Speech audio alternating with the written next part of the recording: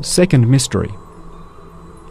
In order not to overwhelm minds by divine unity, which is apparent in the boundless multiplicity of creatures, the Quran of miraculous exposition constantly points out the manifestation of divine oneness within divine unity.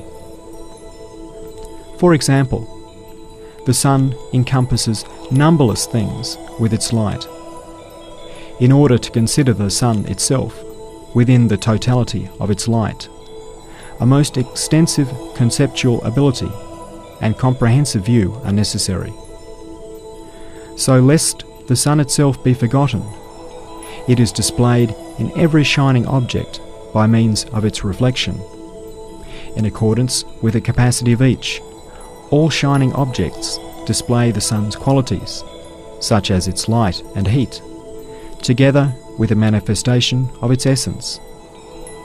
And just as in accordance with their capacities, all lustrous objects show the sun together with all its attributes, so do the sun's qualities, like its light and heat, and the 7 colours in its light, all encompass all the things facing it.